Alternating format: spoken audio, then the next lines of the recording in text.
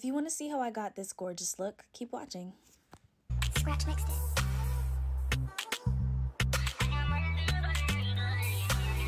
What's up, YouTube? It's your girl Kiannamoracia, and I'm back with another video. So today we have yet another wig from Unice hair. I know the packaging is a little bit different, but you know, same company, same styles. We have a 13x4 transparent lace 20-inch skunk stripe body wave wig. But before we get into that, I'm gonna unbox all the goodies. I got a wig cap, eyelashes, a melt band, and then of course, you know, a Unice powder brush that comes with about every wig that I get. Here's the transparent lace sticker. As you guys can see, the wig is 150% density, and this is just me unboxing it. Now, first off, that middle part came pre-plugged, so that was already a plus because it's hard for me to do my middle parts. So I like when wigs come like that. Second, the wig did come fully curled. Do y'all see that? Fully curled and pre-plugged, but you know me, I'm a girl who likes to bleach my knots, so we're gonna have to mess that up a little bit. And then of course the elastic band. So I'm taking my BW2 powder and I'm just going to do 1 cup of that, put it in there because I am bleaching 2 wigs at this time, so I figured why not just make extra mixture. And then I'm going to take my Superstar 30 volume developer, pour that in, and then mix it till it's like a toothpaste consistency. And yes, this is an Amazon wig. This is from Unice Hair Amazon. Y'all know I love my Amazon finds. It is currently on sale for $150 for the 20-inch, so make sure you guys go check that out. And before bleaching, I'm just brushing back those flyaways with some hairspray, just so that way, you know, none of the actual hair gets bleached. And then I'm just gonna go in and spread my bleach mixture all on it. I feel like this technique is way better than what I was doing before, because this way it makes sure that none of the hair gets bleached, and I can actually put the foil paper in way easier. Before, I always ended up with like the sides a little bit over bleached, or like some section just had something going wrong. So if you're a beginner bleacher, I highly recommend doing it this way. That way none of it can get on the hair, and you know, the hair is fully protected.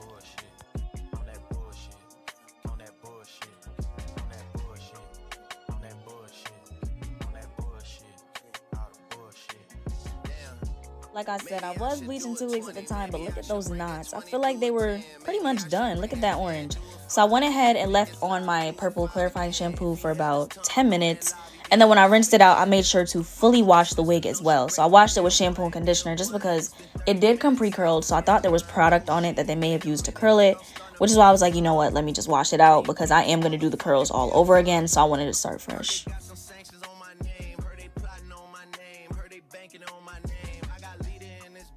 I was a little bit nervous about the color coming out, but when I washed it, only a little bit of, you know, just regular running was happening, nothing excessive. The color stayed perfect. Look at that. So right here, we're about to get ready to start plucking. Now it did come pre-plucked, but I'm not doing any baby hairs. I don't know, lately I've been boycotting baby hairs on my installs. I feel like no baby hairs has just been a look lately, so I'm not doing any. So I am gonna go in and just get in some extra plucking. I'm spraying my L'Oreal Sleek It heat protectant spray all over the hair. You're supposed to spray it when it's damp, so I'm just doing that while it's damp. So that way when I actually flat iron it, I don't need to put any product on the hair. And now I'm just doing the pluck and skip method, where I pluck a section for about 6 seconds, going back, and then I skip over one, and I just keep doing it. And then after that, I just brush out whatever hair is left and look at my progress. I keep brushing while I'm plucking just to make sure I'm not overdoing it. And then after I do each section, I go in with the same thing, just until it's how I like.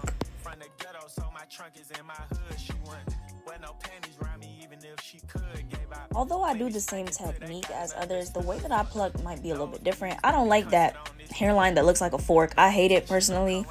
If you like it, you know, that's your preference, but I don't like when the hairline looks like that. I feel like it's too harsh. I like a much softer hairline. Now I do pluck, but I make sure it's not too neat, so that way it does mimic a natural hairline in some sense, if you guys could tell. Don't mind my arm being in the front of the camera. I did not know my arm was up in there like this, but this is what the sides are looking like. They look just as natural as I wanted. I do leave a lot of hair at the front just because I don't like when the front of the hair is thinned out, and because I kind of like to give a widow's peak effect.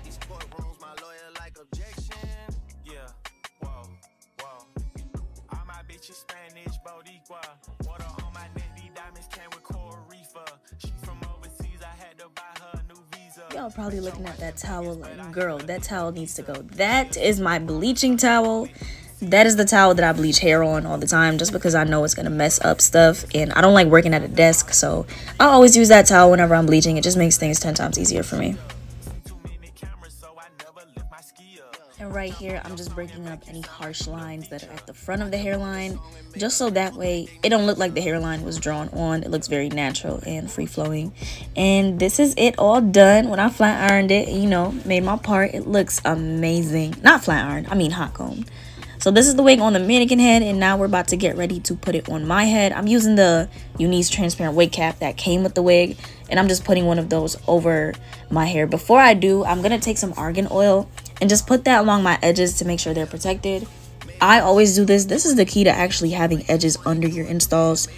Y'all see I got a good amount of hair, but after that, I just take some hairspray and I use that to sleek it back with a blow dryer. That makes sure that, one, since I don't do the ball cap method, my hair is put back, and then two, my edges are protected no matter what product I'm using.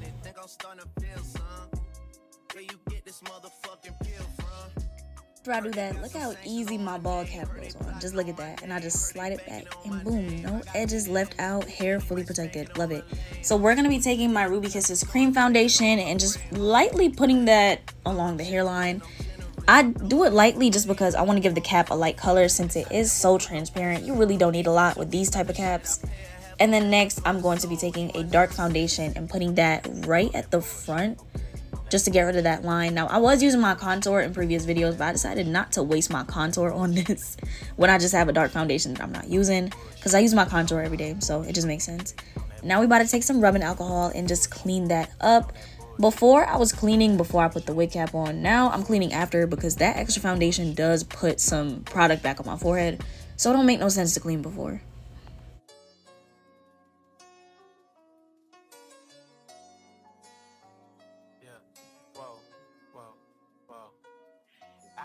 I'm making sure to adjust the elastic band at the back to make sure this wig is snug on my head, as well as those two little straps that come with it. I feel like the elastic band is always going to be my favorite part, because I love when a wig feels snug on my head, especially because I have a small head. I do this at the beginning of every install, but I'm cutting off that extra lace because I don't know who's going to be able to see with everything over their eyes. Definitely not me. Look at how beautiful this wig is. Look at that hairline. I really did my big one. Now, after we do that, I'm just going to go ahead and cut off those ear tabs. One thing I love about Unice hair wigs, they feel like they're made for my head. Like, y'all see, I don't really have any problems cutting off ear tabs when it comes to these wigs. Ear tabs is never an issue for me. So, cut that off. Perfect. Now I'm about to do the same exact thing to the other side. Now that we got both of the sides off, I'm going to go ahead and section my lace. Now, I usually cut 4 sections, but because I feel like this hairline is way easier, I'm only cutting 3. I feel like I could work with 3 today. I don't know. But I did realize that I didn't put any foundation on the lace. So I'm using that same brush that I went in with on my ball cap. And I'm just rubbing off the extra foundation on my lace because I don't feel like I needed too much. But I am setting it. I do that to make sure my foundation is never oily. So now I'm cutting in zigzag motions of that front section. I always do the front first because I feel like, you know, it's easier to start from the middle. I don't know. And after I cut that, I am going to move it back to get ready to start my installing process. And I am going to be using my even spray. My plan is to take about 3 layers because I am going somewhere tonight. So taking about 3 layers, and I'm just doing each section. After that, I blow dry it to make sure it's nice and sticky. Now, one thing with the even spray, it might look like it's fully dry, but then when you press your finger on it, it actually is very tacky. So I blow dry it for a good minute after I do each layer. And then I also make sure to spread it out because I don't want it to go past where I'm putting my hairline. Now, this is me laying it down. I'm using my double-ended edge brush. This brush helped me a lot. I don't know. I love having a brush like this. I just use it to stick that down. And now we're going to do the other sections.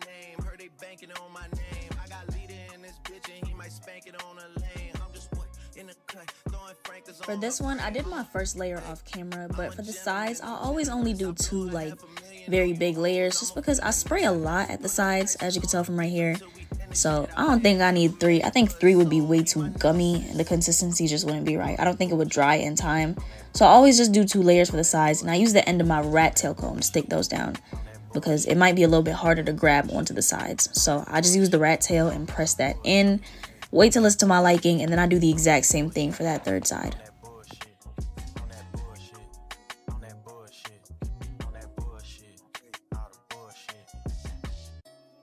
It's important to know I am blow drying on cool, not warm, not hot. I'm blow drying on cool. When I blow dry on warm or hot, I notice that completely dries the spray, and that is not what we need. I had to cut some niggas out, they didn't mean me no good. I come from the ghetto, so my trunk is in my hood. She wouldn't wear no panties around me, even if she could. Gave out plenty spankings till they got it understood. So after our hairline was all done, I'm going in with the same brush that I used to contour my face, because that contour color is like the perfect thing to get rid of that white cast. But then I realized going in with a big brush wasn't really working, so I'm going in with the small brush I used on my lace in the beginning, and I'm just going in with that darkest color. Now I'm going in tiny little, circles, just making sure to blend as much as possible. And after that, I'm going to clip my hair up, and I'm going to go in with my Fantasia spritz and just spray that all along the hairline just to make sure it melts.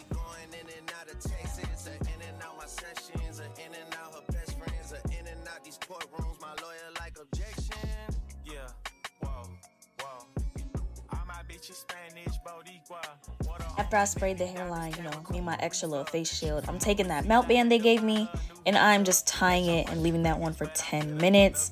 Now look at the final melt when I take it off. This melt looks amazing. White cast is gone. That technique works every single time using your contour shade. So now we about to get ready to actually style the hair. Now the hair looks really good in the state that it's in, but I am going to do some curls, so I got to go in with my wax stick and get that front looking sleek, because right now it's looking a little bit crazy. I use my She Is Bomb wax stick. I do have another one that I'm going to be using in different videos, but I love She Is Bomb. I just love the color of it. Not the color, the smell. Girl, what am I talking about? I just love the smell of it. And I'm going in with my hot comb and getting the hairline how I want it. I accidentally burned myself because I wasn't really paying attention. That's one thing I'm scared of with the hot comb. That's why you don't see me going too close to my ears, because my hands, they gonna stray. And afterwards, I'm just doing that part all the way down, trying to get it as flat as possible. I noticed that one side just kept sticking up. But after I got it as flat as I wanted, look at how pretty that is. You can't tell me this hair looks good straight, curled, whatever. Y'all saw by the thumbnail that it looks good curled, but y'all don't think it would look good straight? I think it looks really good straight. But we about to get into curling it either way.